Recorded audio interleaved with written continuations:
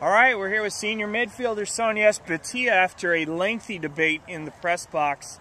Sonia was credited with the Matador's goal in the second half. It was definitely an interesting play. We'll open it up to questions. Yeah, could you just talk about what you saw that led to you taking the speculative shot and what you saw and how it went in?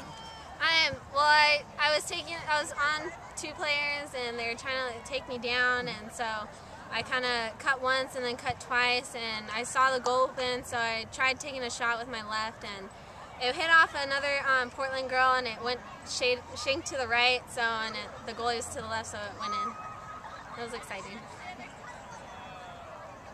Can you talk a little bit about the difference in the team's effort tonight as compared to the season opener Friday against Santa Barbara? Sure.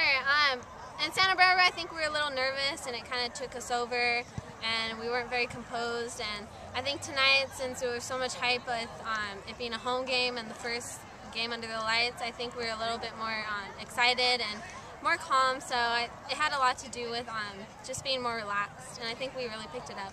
Big difference. And, just talk a little bit about how this, even though it is a tough loss, how does this result and the effort tonight give you guys momentum going forward towards St. Joe's a week from today? I think it'll give us more what we need to work on. I think we did well. It was a disappointing result, but I think if we just get out this practice week, we'll get what we need to get done, and hopefully we come out with a better result next week. All right, that's senior Sonia Espitia. She will be back in action August 29th when the Matadors host St. Joseph's at 1 p.m. at Matador Soccer Field. Thanks, Sonia. Thank you.